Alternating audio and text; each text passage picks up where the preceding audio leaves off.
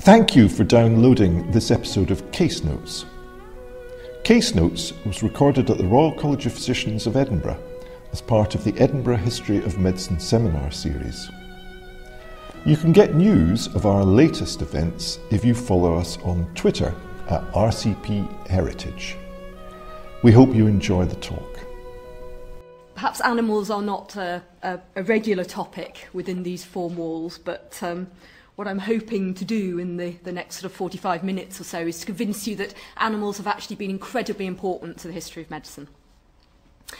But actually this particular case study I'm talking about today is part of a bigger programme of research which I'm running at Imperial College on One Health in history. And I don't know if One Health is something which doctors are as familiar with as vets, because certainly you only have to open a veterinary journal today to find One Health jumping out at you. This notion of trying to bring human and animal healthcare back together from what is seen as a long history of them having been pursued by largely separate people, separate professions, separate institutions, which means that the sorts of healthcare problems and challenges we face today cannot be adequately dealt with. So proponents of One Health will point to food security, they'll point to emerging infections, of which 75% will spread from animals to humans, to antibiotic resistance, to climate change, and say that all of these are threats to human and animal health, so we've got to bring them back together. Well, what our project is doing, and there's four of us looking at this over a 5-year period, so it's quite a big project, is to say that actually there have always been connections between human and animal health. It's just that nobody's studied them. So what we're trying to do is, as I say, is to put the animals back into medical history.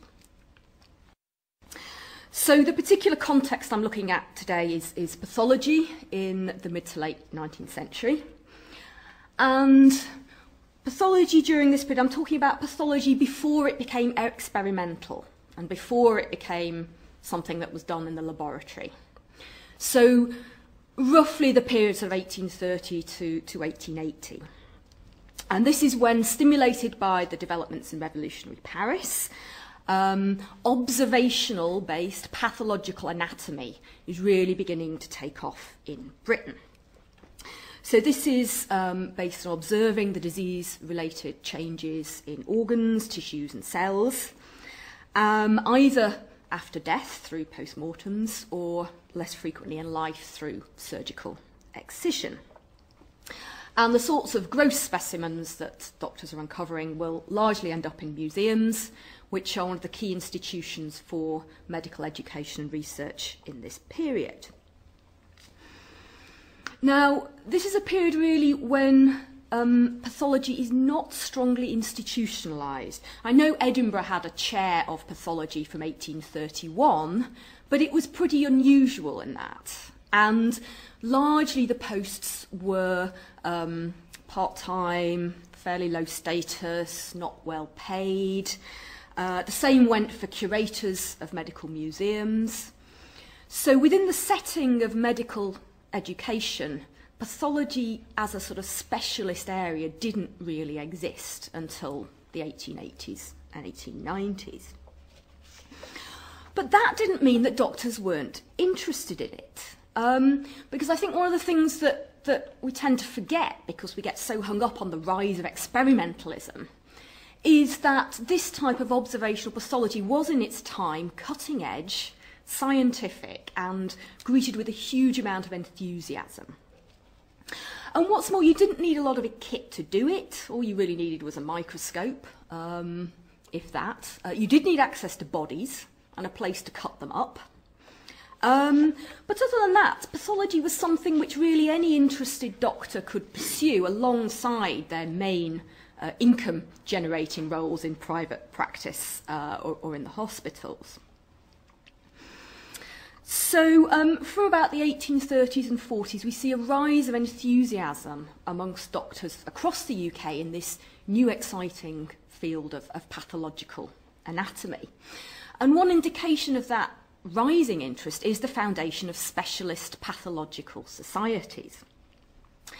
Now, I've just spent the morning in the Edinburgh University Library looking at the records of the Edinburgh Anatomical Society, which was founded in 1833. In fact, it was an Edinburgh Pathological Society because mostly what it was interested in was specimens of gross pathology. And I can tell you there's a lot of animals in there, a lot of animals being exhibited alongside the human diseased body parts. Other societies we see founded in Reading in 1841, in Birmingham 1842, Newcastle and Norwich in 1848, and the one that I'm particularly going to talk about today is London in 1846. I'm sort of dividing this into two time periods really because of how that London society approached pathology.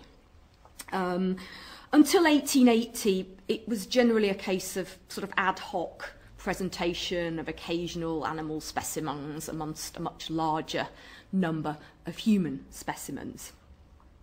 But in 1881 to 91, we see a really dedicated research programme on comparative pathology, partly stimulated by the germ theory and what that implied for connections between human and animal health. And also by a huge row that was kicking off in the public health arena by the suggestion that diphtheria in humans could possibly be traced back to cows. So that led a whole range of doctors to say that there was a real need for the more systematic study of animal diseases. And the Pathological Society of London began research really on the back of that. But before I sort of look at actually what this society was doing, the only reason I'm talking about London is essentially it's the biggest. It had 700 members by the 1880s, and there's a huge amount of surviving documentation.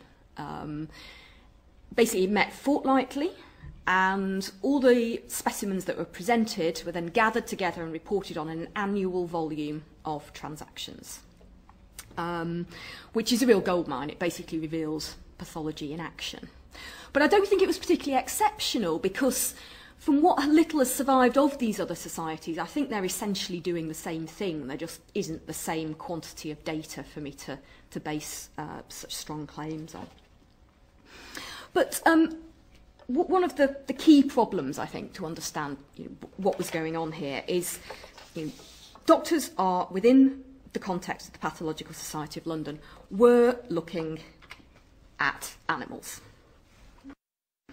Not very often, it has to be said. We're talking less than 5% of the specimens that were being presented. But I'm going to argue this is still significant when we think about what they're doing with those specimens. So we've got 242 of them altogether. I've looked at them all one by one.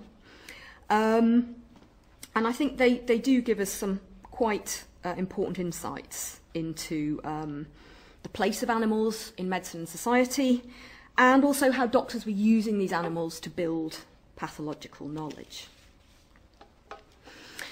So, as a 19th century doctor, probably making most of your income in private practice, although possibly taking off to a hospital once or twice a week to work as an assistant surgeon or as a consultant's post.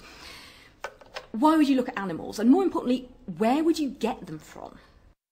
I think this is a really key point. Where are these animal specimens from? Now, it's often said that it was obvious for doctors to look at animals because they were much more readily available in human bodies and there weren't the same ethical issues involved in dealing with them. Now, that might apply when you're talking about anatomy or about physiology, because you could just walk out of the street, trip over a dog, knock it on the head, take it back, open it up, and there was your dog anatomy, there was your dog physiology. You could do what you liked to it. But when it comes to pathology, any old dog will not do. You want a specimen that will display something wrong with it. So, as a hospital doctor, you already had a whole host of dead humans with things wrong with them because they died on the wards. So surely the obvious thing was to go and look at some dead people if you're interested in pathology. Why go and look at animals, and where on earth would you get them from? Well, I've actually looked at all of these 242 case studies and actually tried to work out what these animals were.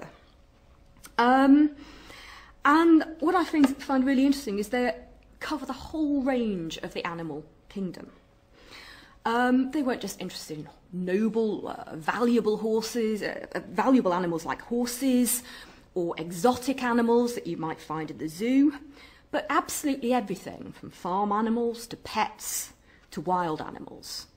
So we find case reports of anything from pet canaries to dogs, cows, pigs, monkeys, bears, lions, flamingos, fish, hares, rabbits, experimental mice. An entire menagerie of dead animals was finding its way into the Pathological Society of London's meetings. And I think this really illustrates the ubiquity of animals within Victorian society, as well as the professional and the social settings in which Victorian doctors encountered them. So in many cases, these animals were acquired in the course of everyday life, because for 19th century doctors, everyday life was full of animals. They all rode and depended on horses to pull their carriages and gigs. But of course, horses were prone to lameness and colic and flu and all sorts of other diseases.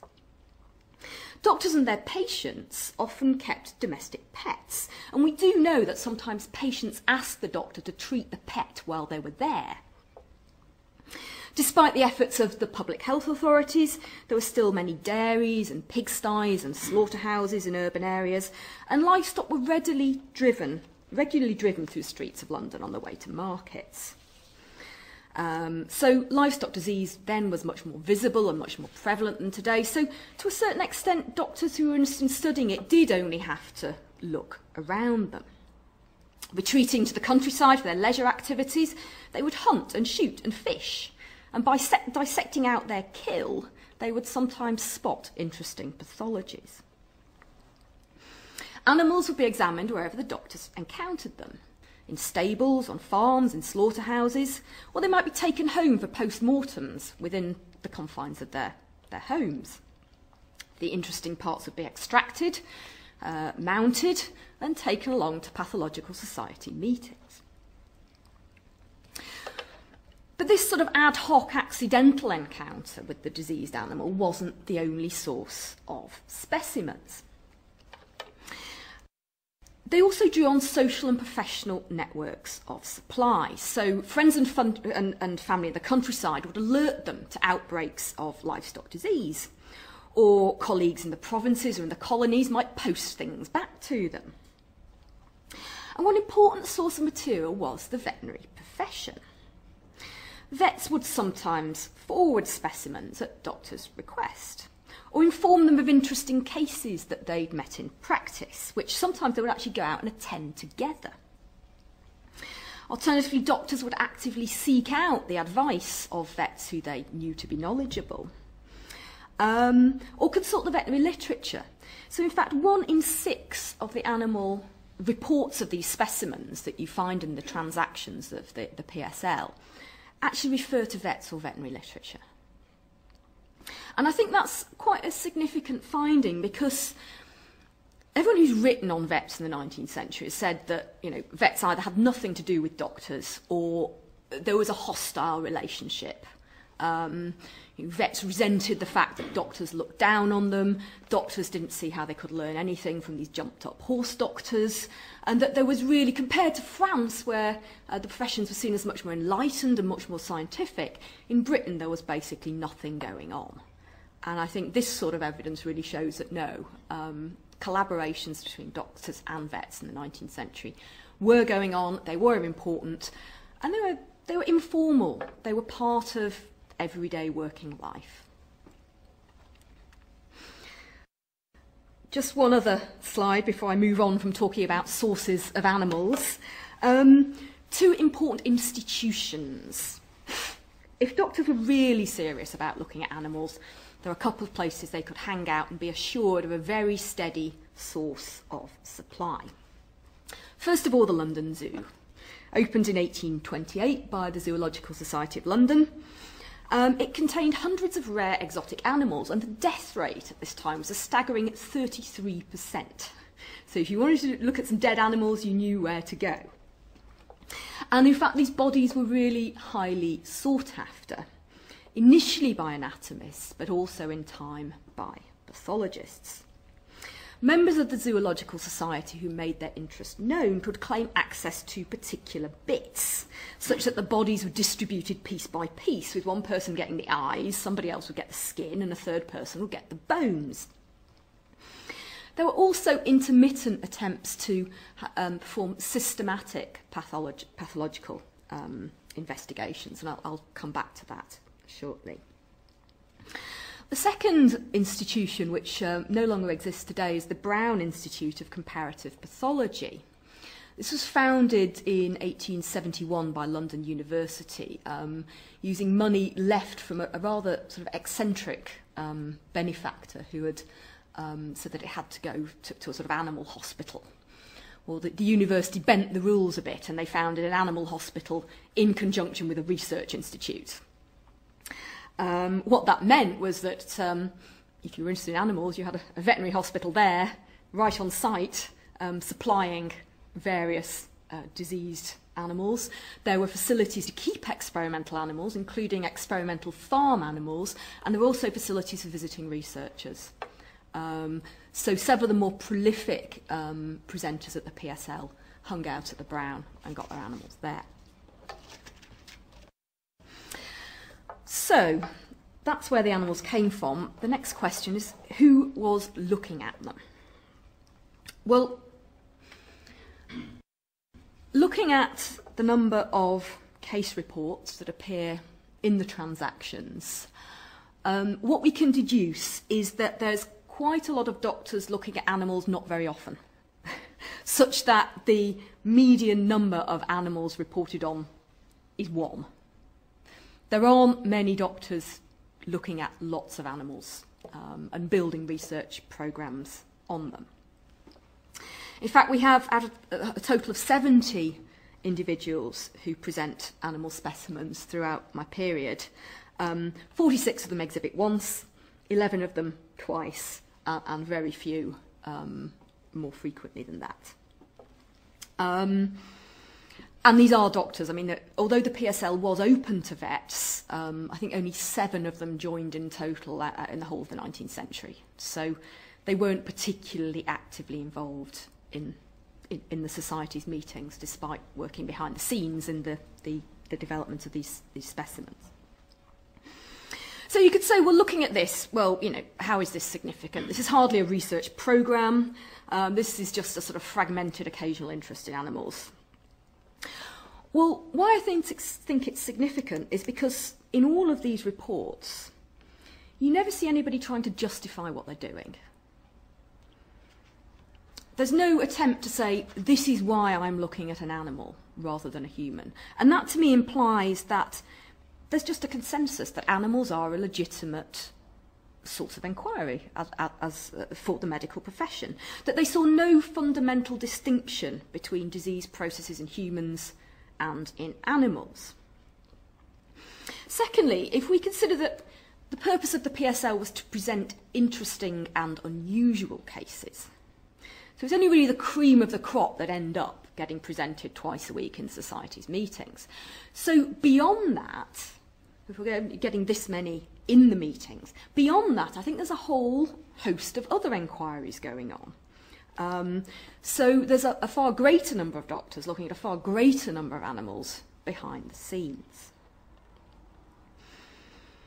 Well, I think my argument that the animals are important is perhaps suggested firstly by the fact that natural history at this point in time was a typical gentlemanly pursuit. We know that many doctors grew up in rural surroundings, they had multiple opportunities to study nature, and animals were already incorporated into the medical curriculum through the inclusion of comparative anatomy. That field really developed in Britain in the 1830s and 40s. I think it was particularly important here in Edinburgh. And it became the bedrock of surgeons' claims to be scientists, because it was through the comparison of vertebrate bodies that they drew their general conclusions about structure and function. So going beyond comparative anatomy to comparative pathology wasn't really a huge cognitive leap. Especially, I mean, you could almost study them in the same body. And that's really what happened at the zoo. You know, if a rare animal died, you would have the anatomists and the pathologists all looking at it at the same time for different purposes. But there were a handful of doctors who exhibited animals more frequently, at the sort of higher end of the scale. They included men like Frederick Eve and Sam Shattock, who were museum curators. So it was their job to build those museums, and those museums had animals in them. You know, they're associated with the medical schools. The bulk of their specimens derive from clinical cases, but you still find specimens, especially in the bones and especially in the urinary calculi, you find animal specimens in there. And there were two other enthusiasts who took advantage of the brown, as I described previously. But by far the most prolific are these two chaps. And I think with these men we can really truly say that there was a research agenda in comparative pathology. I don't have a picture of Edward's Crisp, but he was responsible for about half of the animal specimens that were exhibited at the Society between its time it started in 1846 and his death in 1882. He was the son of a gentleman farmer, and he initially followed a very conventional career as a surgeon in practice while writing papers for medical journals. He then wrote a larger work on the blood vessels and won a prize from the Royal College of Surgeons, and that encouraged him to try and upgrade. So he decided he was going to become a physician. He went off to Paris, he went off to Ireland, he came back, he presented himself at the Royal College of Physicians in London, and they rejected him. So he was absolutely outraged. He's already been practicing for years. And he sort of joined what was then the ongoing campaign for medical reform and the multiple attacks that were going on at the London colleges at that time. And he even found his own journal through which to criticise the colleges. So without his membership at the Royal College of Physicians, he wasn't really eligible for a hospital appointment as a physician. So he didn't have access to human bodies. So instead he carved out a role for himself as an expert in comparative anatomy, physiology and pathology.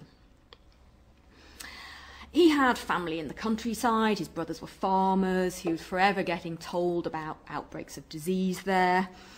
He also had a whole colony of birds and experimental animals in his back garden in Chelsea, and a personal museum of animal body parts which contained more than 5,000 specimens at his death. But the bulk of his findings were drawn from London Zoo. In 1851 he was given permission to examine all the animals that died there, and special facilities for that purpose. And he justified this activity by saying that all the great activities in physiology had been made by experiments on living animals in a state of health. But why should not their diseased conditions be turned to account? Why may not brute pathology hereafter clear up some of the doubts and difficulties of our art? On his death in 1882, the Pathological Society of London reflected that so far as this society is concerned, Crisp may truly be called the pioneer of the study of comparative pathology. By then, the Society had turned its attention to dedicated studies in this field, and our second pathologist, John Bland Sutton, was the figure selected to perform that work. He exhibited on 27 occasions in the period 1880 to 91. He was also the son of a farmer.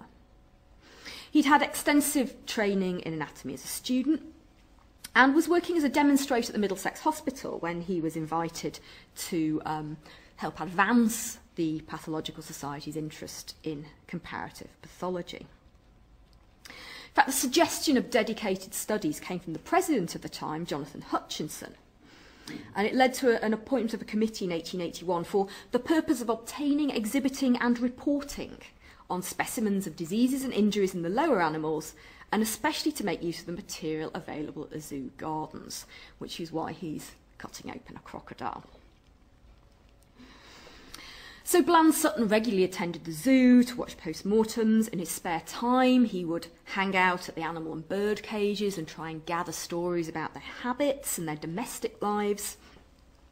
Apparently he performed small operations on the animals, but reported little success because the monkeys became frightened, struggled violently, and bit. He was also involved in some experiments on young lions, which at the time were all being born with cleft palates and eventually died of rickets at a very young age. So he found that if you actually fed the lioness goat flesh and soft bones instead of horse flesh and hard bones, you could prevent the cleft palates. Whereas if you fed the young lions cod liver oil and infant food, they would develop normal bones. Unfortunately, the cost of this is about the same as the cost of a full-grown lion, which rather begged the question of whether it was worthwhile. But it does show that his interest extended well beyond animals after death to the whole facets of their existence. So these are the people who were engaged in the study. So the final question I want to address is, well, what was it all for? What for these doctors was the whole point of looking at animals? They had plenty of human bodies there. Really that was what they were about. Their interest lay in human health. What did they think that looking at animals could possibly contribute to the advancement of human health? Well, to try and answer that, I've categorised the 242 case reports into several different groups according to what I can discern from reading the report, what the actual purpose of presenting them was. Now, there's obviously a degree of subjectivity here, partly because, as I've said, doctors didn't feel the need to justify animals. I am having to read between the lines and try and work out what they thought they were doing. But I think we can really identify 5 sort of types of sort of case report here. And the vast majority of these animals, as we can see on the left, are straightforward, simple case reports of a particular pathology. Often the findings after death were connected to symptoms in life, which the doctors might have monitored personally, or they might have got that information second-hand from the animal owner or keeper. And you can detect sort of several reasons why they might have wanted to present. I mean, some of these things they're just simply weird. You know, here's a duck which, when I cut it open, its crop was full of nails. So I thought you might be interested to see that. Or here's a dog that belonged to one of my patients, and it ran off in the night and had a fight, and it came back with a bite wound and around the penis, and its urethra bifurcated. It developed urine retention and died. So here's an interesting case of a bifurcated urethra. So some of these don't have much value beyond the sort of weirdness or novelty. Others, we see something being presented because it's unusual for that type of animal. So there was a lot of talk about the time about bladder stones and the particular chemical that was produced. And so, for example, an unusual type of bladder stone for a mouse might be presented, even though that might not be unusual for a different species that had a different diet. Or some are simply presented because it's an unusual animal.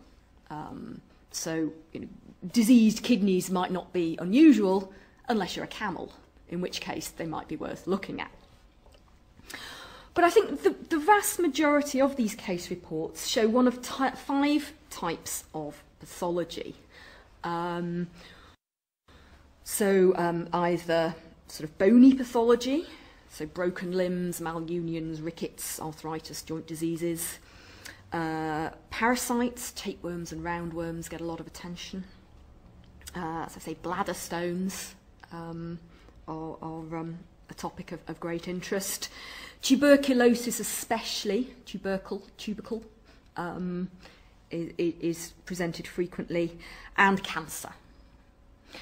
Now, I think it's sort of significant that those 5 types of pathology are also the 5 types of pathology that your surgeons and physicians are most concerned with and most likely to encounter in day-to-day practice. Surgeons in particular, mostly what they were dealing with was accidents, broken bones, people getting run over, tumours they could cut off, bladder stones they could cut out.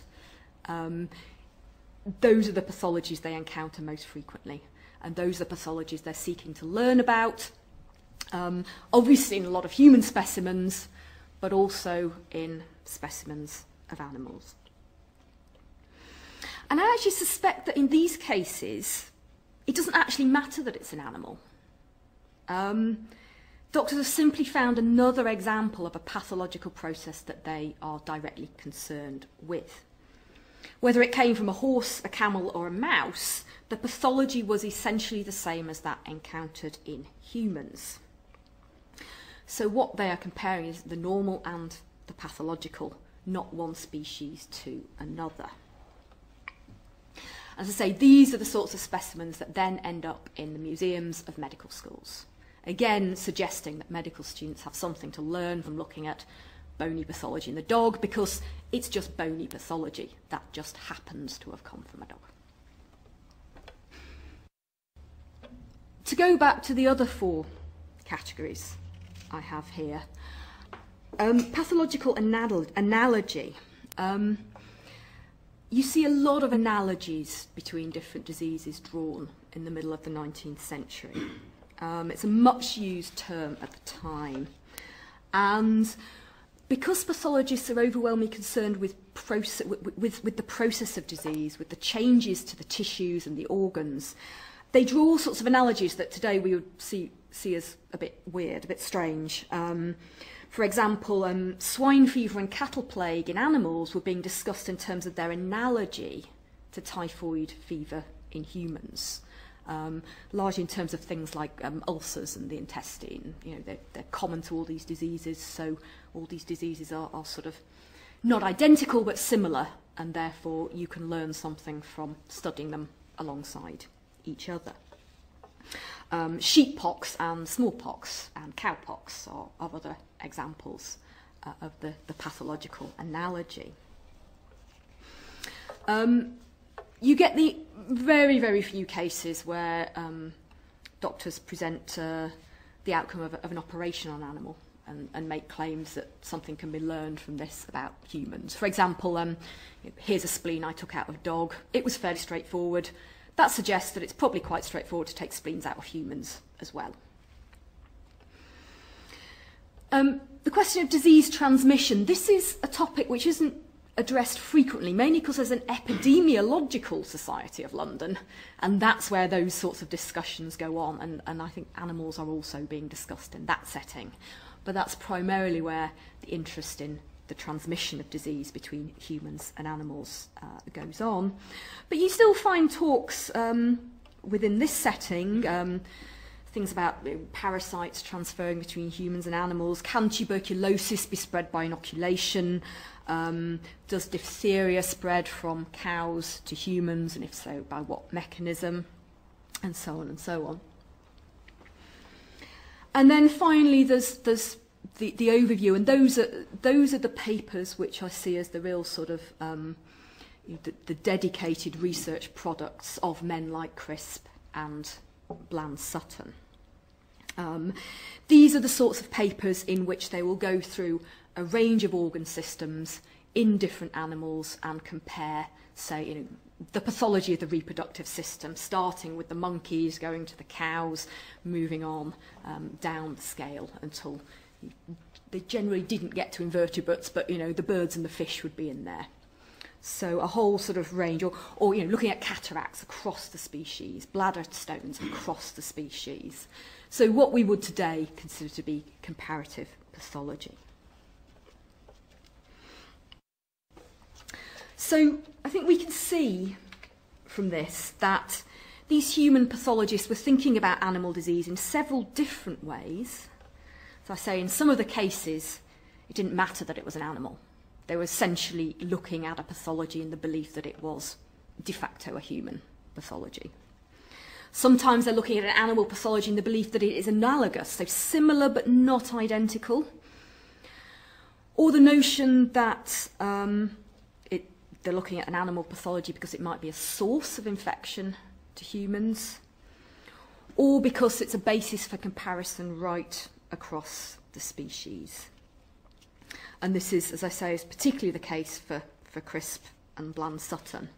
And I don't really have time to talk much more about their specific motivations here, but as I can say, certainly Bland-Sutton was very motivated by Darwinism, and he saw his studies partly as contributing to a notion that disease was evolving as species were evolving. So what do they get out of this? Well, I think part of what they get out of it, or what they're hoping to get out of it, is some really useful knowledge. Some useful knowledge that is useful for the domain in which they work, which is basically with human patients. So whether it's about protecting humans from diseases that might be spread by animals, or it's about learning about surgical processes, or it's about learning of the pathology and the development of diseases which they see frequently in humans, looking at animals can have a utilitarian role.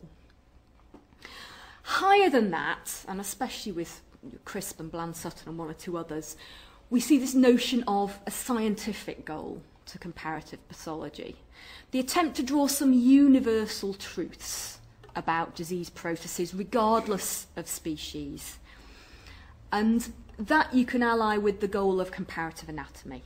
It's about trying to find the fundamental, basic facts of life in health and disease.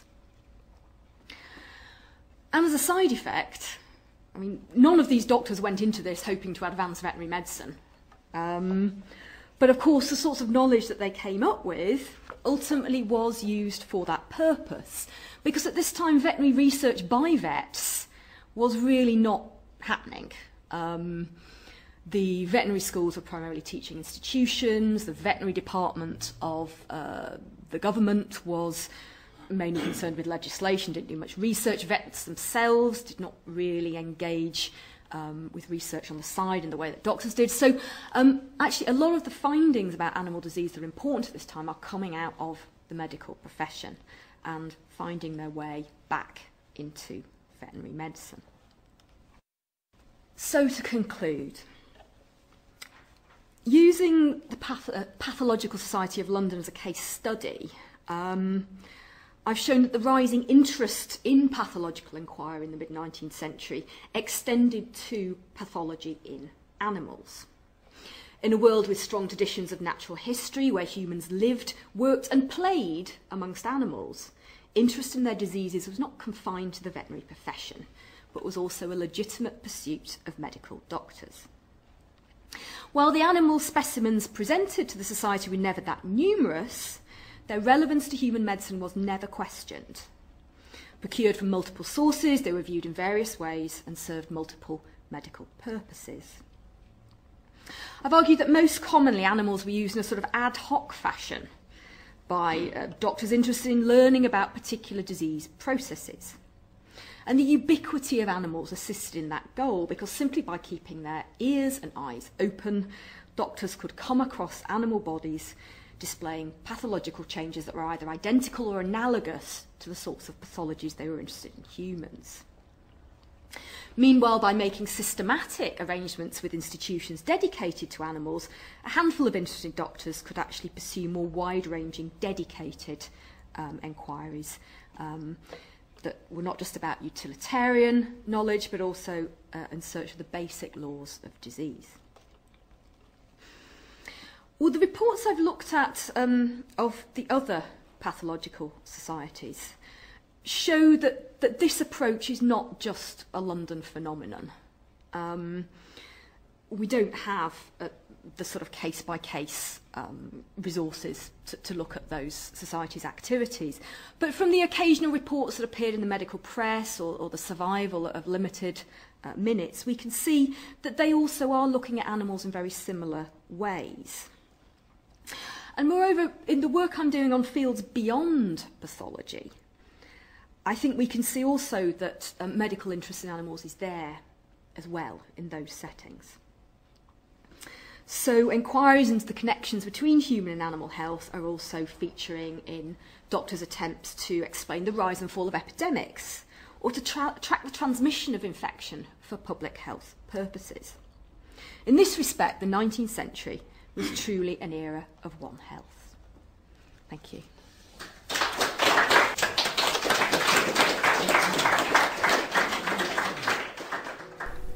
Thank you for listening to our History of Medicine lecture series, Case Notes. This podcast has been brought to you by the Royal College of Physicians of Edinburgh. We're a charity, and if you enjoyed today's show, head over to rcpe.ac.uk/heritage for more information and how to donate. Thank you.